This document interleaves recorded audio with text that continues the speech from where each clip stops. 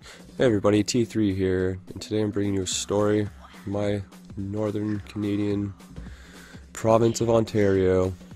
It's about two men arrested in Kingston, terror threat charges, I guess. They're apparently involved in a FBI sting, which is odd because we don't really have FBI in Canada. It's usually the RCMP that deals with most of these things, and it's just a very, very odd situation.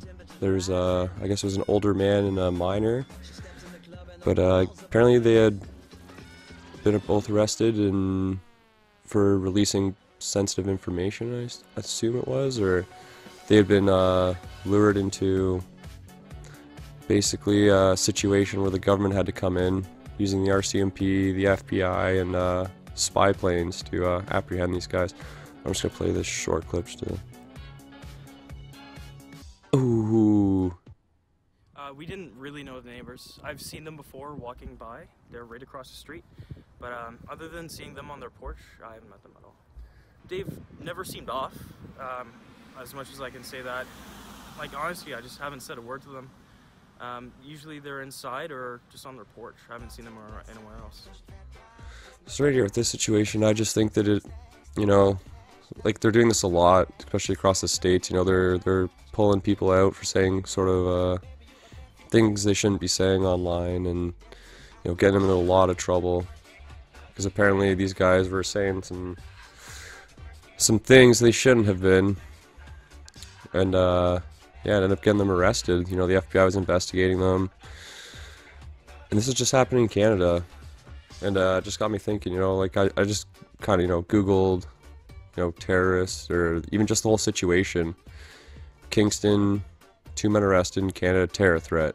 That's so I just YouTube that, and the first couple videos that come up are just, you know, a couple months, or I guess 2 years ago now.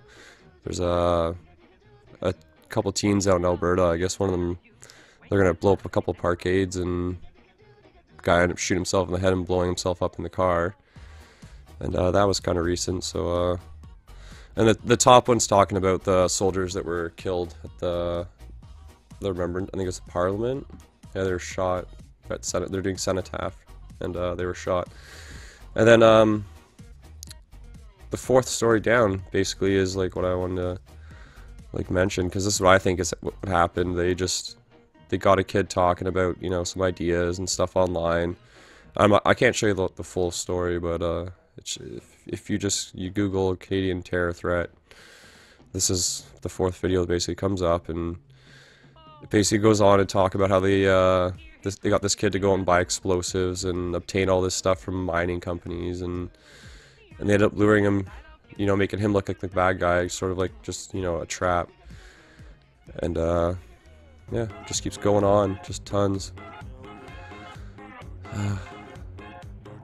Yeah, and just garbage down there. But anyways, I just think this is suspicious because something that's currently going on as well is there's a jet fuel spilt around this area as well, and it's about 50,000 liters spilt into local drinking water, because most of the people around here we drink well water. We have aquifers, we have fresh water.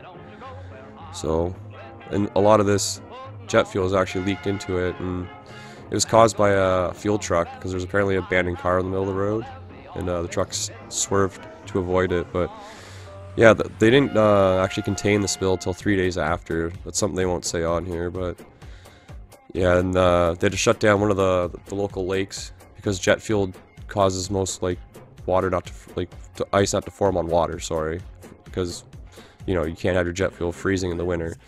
So this one place near here, it won't freeze over now, and they've actually shut it down for ice fishing and all that because of that, because the jet fuel's actually gotten in there. It's gotten really bad.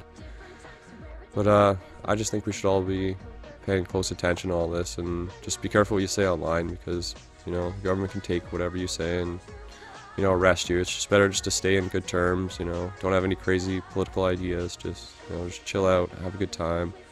Just report on what you think's suspicious, and you know, don't have any crazy ideas. And if you do, just, you know, keep them to yourself, I guess. But anyways, just here's one for everyone in Canada on Live Leak. Just check some of the stuff out. Cheers.